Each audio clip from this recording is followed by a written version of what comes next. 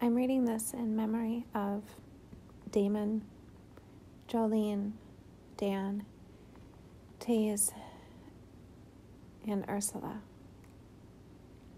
May their memories be eternal. Funeral Oration on his sister Gorgonia by St. Gregory Nazianzus. In praising my sister, I shall pay honor to one of my own family, yet my praise will not be false because it is given to a relation, but because it is true, will be worthy of commendation, and its truth is based not only upon its justice,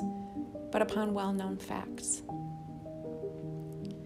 For even if I wished, I should not be permitted to be partial, since everyone who hears me stands, like a skillful critic, between my oration and the truth, to discountenance exaggeration, yet if he be a man of justice, demanding what is really due. So that my fear is not of outrunning the truth, but on the contrary, of falling short of it, and lessening her just repute by the extreme inadequacy of my panegyric. For it is a hard task to match her excellences with suitable action and words. Let us not then be so unjust as to praise every characteristic of other folk and disparage really valuable qualities because they are our own, so as to make some men gain by their absence of kindred with us, while others suffer for their relationship. For justice would be violated alike by the praise of the one and the neglect of the other. Whereas if we make the truth our standard and rule, and look to her alone, disregarding all the objects of the vulgar and the mean, we shall praise or pass over everything according to its merits. Yet it would be most unreasonable of all if, while we refuse to regard it as a righteous thing to defraud, insult, accuse, or treat unjustly in any way, great or small, those who are our kindred, and consider wrong done to those nearest to us the worst of all, were we yet to imagine that it would be an act of justice to deprive them of such an oration as is due most of all to the good, and spend more words upon those who are evil, and beg for indulgent treatment, than on those who are excellent and merely claim their due. For if we are not prevented, as would be far more just, from praising men who have lived outside our own circle, because we do not know and cannot personally testify to their merits, shall we be prevented from praising those whom we do know, because of our friendship, or the envy of the multitude, and especially those who have departed hence, whom it is too late to integrate ourselves with, since they have escaped, among all other things, from the reach of praise or blame. Having now made a sufficient defense on these points, and shown how necessary it is for me to be the speaker, come and let me proceed with my eulogy, rejecting all daintiness and elegance of style, for she whom we are praising was unadorned, and the absence of ornament was to her beauty, and yet performing as a most indispensable debt all those funeral rites which are due to her, and further instructing everyone in a zealous imitation of the same virtue, since it is my object in every word and action to promote the perfection of those committed to my charge. The task of praising the country and family of our departed one I leave to another, more scrupulous in adhering to the rules of a eulogy, nor will he lack many fair topics, if he wish to deck her with external ornaments, as men deck a splendid and beautiful form with gold and precious stones and the artistic devices of the craftsmen, which, while they accentuate ugliness by their contrast, can add no attractiveness to the beauty which surpasses them. For my part, I will only conform to such rules so far as to allude to our common parents, for it would not be reverent to pass unnoticed the great blessing of having parents, such parents and teachers, and then speedily direct my attention to herself, without further taxing the patience of those who are eager to learn what manner of a woman she was. From them, Gorgonia derived both her existence and her reputation. They sowed in her the seeds of piety. They were the source of her fair life and of her happy departure with better hopes. Fair privileges these, and such as are not easily attained by many of those who plume themselves highly upon their noble birth and are proud of their ancestry. But if I must treat of her case in a more philosophic and lofty strain, Gorgonia's native land was Jerusalem above. Hebrews 12:22-23, the object, not of sight but of contemplation, wherein is our commonwealth, and whereto we are pressing on, whose citizen Christ is, and whose fellow citizens are the assembly and church of the firstborn, who are written in heaven, and feast around its great founder in contemplation of his glory, and take part in the endless festival. Her nobility consisted in the preservation of the image, and the perfect likeness to the archetype, which is produced by reason and virtue and pure desire, ever more and more conforming in things pertaining to God, to those truly initiated into the heavenly mysteries, and in knowing whence and of what character and for what end we came into being. This is what I know upon these points, and therefore it is that I both am aware and assert that her soul was more noble than those of the East. Job 1 verse 3, according to a better than the ordinary rule of noble or ennoble birth, whose distinctions depend not on blood, but on character. Nor does it classify those whom it praises or blames according to their families, but as individuals. But speaking as I do of her excellences among those who know her, let each one join in contributing some particular and aid me in my speech.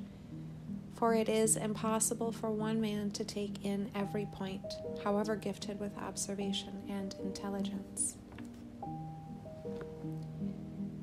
In modesty, she so greatly excelled and so far surpassed those of her own day, to say nothing of those of old time who have been illustrious for modesty, that in regard to the two divisions of the life of all, that is, the married and the unmarried state, the latter being higher and more divine, though more difficult and dangerous, while the former is more humble and more safe, she was able to avoid the disadvantages of each, and to select and combine all that is best in both, namely, the elevation of the one and the security of the other, thus becoming modest without pride, blending the excellence of the married with that of the unmarried state, and proving that neither of them absolutely binds us to or separates us from God or the world, so that the one from its own nature must be utterly avoided and the other altogether praised, but that it is mind which nobly presides over wedlock and maidenhood, and arranges and works upon them as the raw material of virtue under the master hand of reason. For though she had entered upon a carnal union, she was not therefore separated from the Spirit,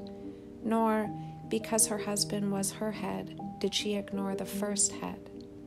but, performing those few ministrations due to the world and nature according to the will of the law of the flesh, or rather of him who gave to the flesh these laws, she consecrated herself entirely to God. But what is most excellent and honorable, she also won over her husband to her side,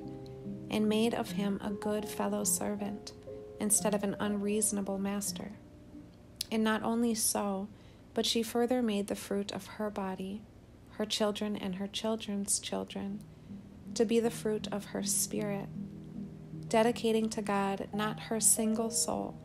but the whole family and household, and making wedlock illustrious through her own acceptability in wedlock, and the fair harvest she had reaped thereby,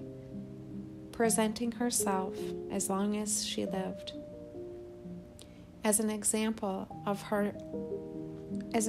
to her offspring of all that was good, and when summoned hence, leaving her will behind her, as a silent exhortation to her house.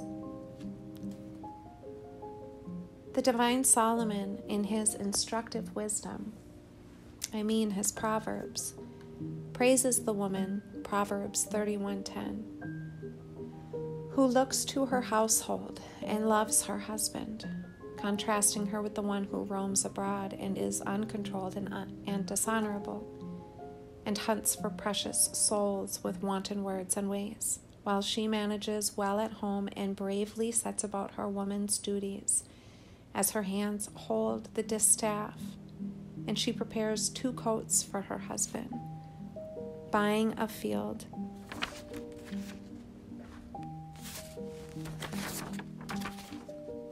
in due season, and makes good provision for the food of her servants, and welcomes her friends at a liberal table, with all the other details in which he signs the praises of the modest and industrious woman. Now, to praise my sister in these points would be to praise a statue for its shadow, or a lion for its claws, without allusion to its greatest perfections. Who was more deserving of renown, and yet who avoided it so much and made herself inaccessible to the eyes of man?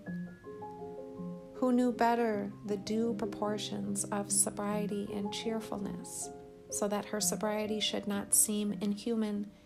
nor her tenderness immodest, but prudent in one, gentle in the other. Her discretion was marked by a combination of sympathy and dignity. Listen, you women addicted to ease and display, who despise the veil of shamefastness, who ever so kept her eyes under control, who so derided laughter that the ripple of a smile seemed a great thing to her, who more steadfastly closed her ears, and who opened them more to the divine words, or rather who installed the mind as a ruler of the tongue in uttering the judgments of God, who as she regulated her lips. Here, if you will, is another point of her excellence, one of which neither she nor any truly modest and decorous woman thinks anything, but which we have been made to think much of by those who are too fond of ornament and display and refuse to listen to instruction on such matters. She was never adorned with gold wrought into artistic forms of surpassing beauty, nor flaxen tresses, fully or partially displayed,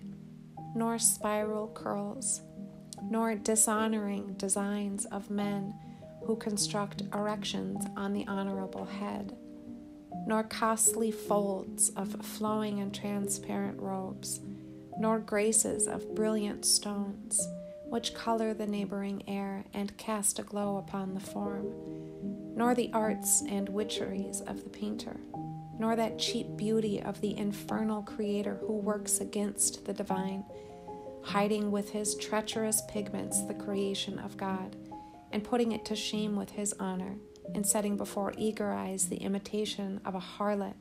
instead of the form of God, so that this bastard beauty may steal away that image which should be kept for God and from the world and for the world to come. But though she was aware of the many and various external ornaments of women, yet none of them was more precious to her than her own character, and the brilliancy stored up within. One red tint was dear to her, the blush of modesty, one white one, the sign of temperance. But pigments and pencilings and living pictures and flowing lines of beauty she left to women of the stage and of the streets, and to all who think it a shame and a reproach to be ashamed, who opened her house to those who live according to God with a more graceful and bountiful welcome. And which is greater than this, who bade them welcome with such modesty and godly greetings. Further, who showed a mind more unmoved in sufferings, whose soul was more sympathetic to those in trouble, whose hand more liberal to those in want. I should not hesitate to honor her with the words of Job. Her door was opened to all comers. The stranger did not lodge in the street. She was eyes to the blind, feet to the lame, a mother to the orphan. Why should I say more of her compassion to widows than that its fruit which she obtained was never to be called a widow herself? Her house was a common abode to all the needy of her family, and her goods no less common to all in need than their own belonged to each other. She has dispersed abroad and given to the poor, and according to the infallible truth of the gospel, she laid up much in store in the wine presses above, and oftentimes entertained Christ in the person of those whose benefactress she was. And best of all, there was in her no unreal profession, but in secret she cultivated piety before him who sees secret things. Everything she rescued from the ruler of this world, everything she transferred to the safe of garners. Nothing did she leave behind to earth, save her body. She bartered everything for the hopes above. The sole wealth she left to her children was the imitation of her example and the emulation of her merits. But amid these tokens of incredible magnanimity, she did not surrender her body to luxury and unrestrained pleasures of the appetite, that raging and tearing dog, as though presuming upon her acts of benevolence, as most men do who redeem their luxury by compassion to the poor, and instead of healing evil with good, receive evil as a recompense for their good deeds. Nor did she, while subduing her dust by fasting, leave to another the medicine of hard lying, nor, while she found this of spiritual service, was she less restrained in sleep than anyone else, nor, while regulating her life on this point as if freed from the body, did she lie upon the ground when others were passing the night erect, as the most mortified men struggled to do. Nay, in this respect, she was seen to surpass not only women, but the most devoted of men. By her intelligent chanting of the Psalter, her converse with and unfolding an apposite recollection of the divine oracles, her bending of her knees, which had grown hard and almost taken root in the ground, her tears to cleanse her stains with contrite heart and spirit of loneliness, her prayer rising heavenward,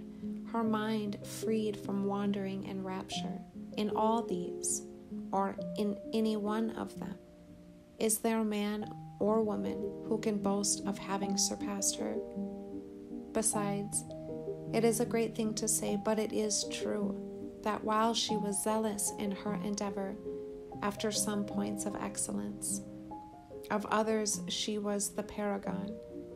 of some she was the discoverer, in others she excelled. And if in some singular particular she was rivaled, her superiority consists in her complete grasp of all. Such was her success in all points, as none else attained even in a moderate degree in one. To such perfection did she attain in each particular, that any one might of itself have supplied the place of all. O untended body and squalid garments, whose only flower is virtue,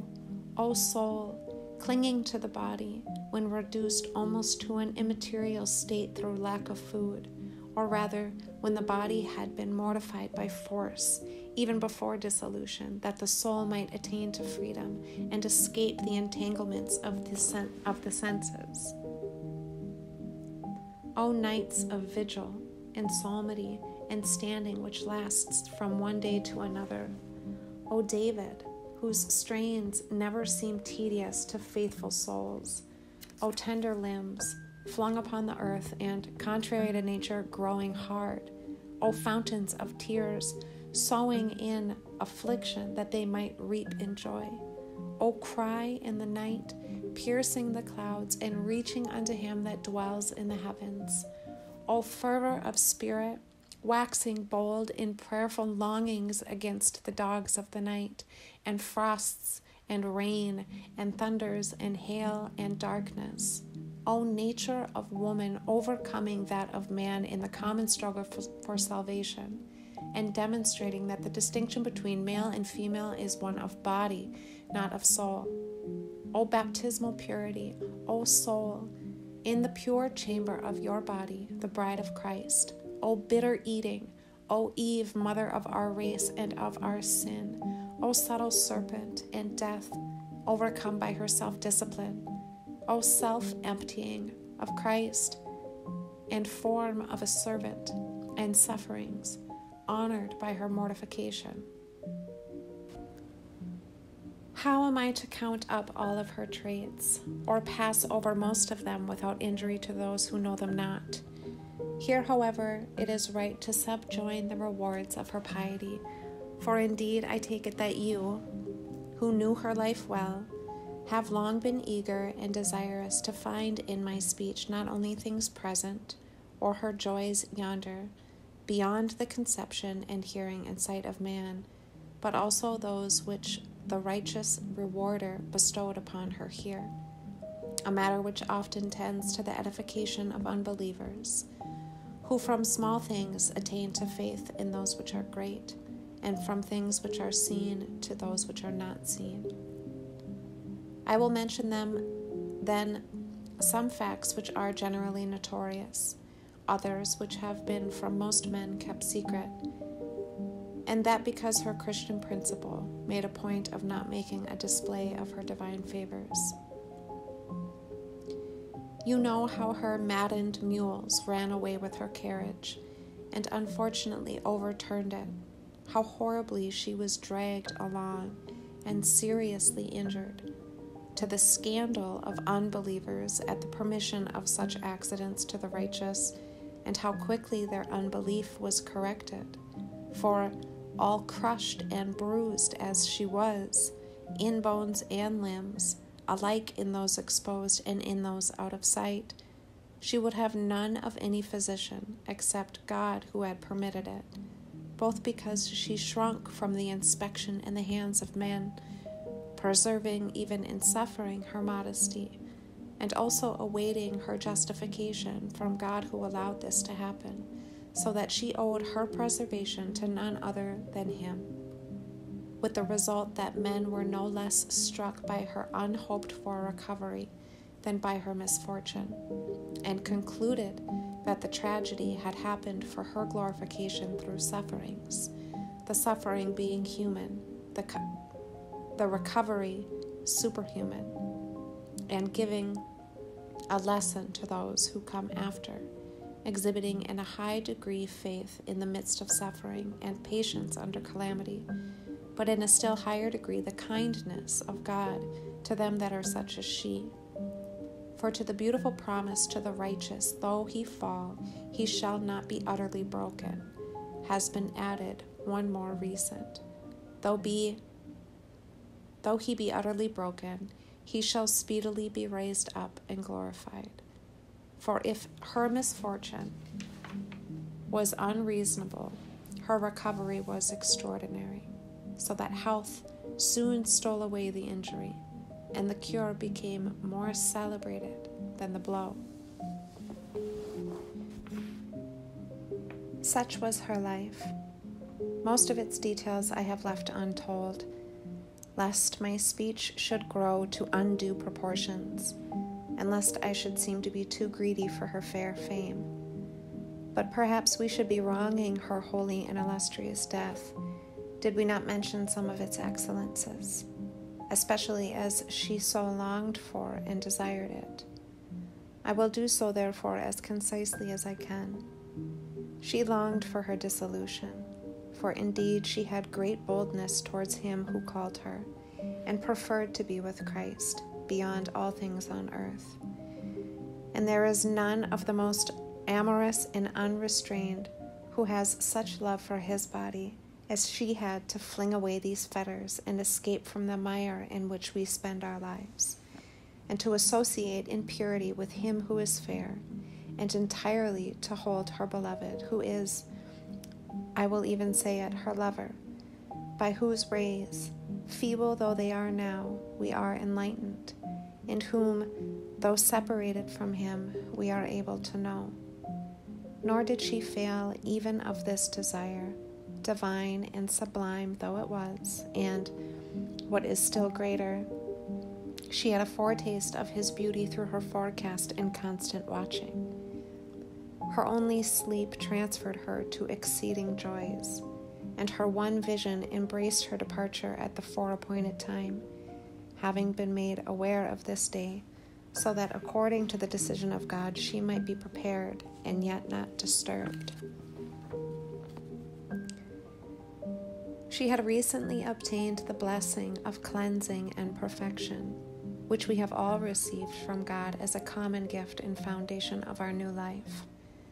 Or rather, all her life was a cleansing and perfecting.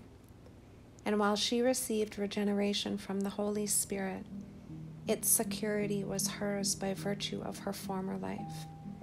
And in her case almost alone, I will venture to say, the mystery was a seal rather than a gift of grace.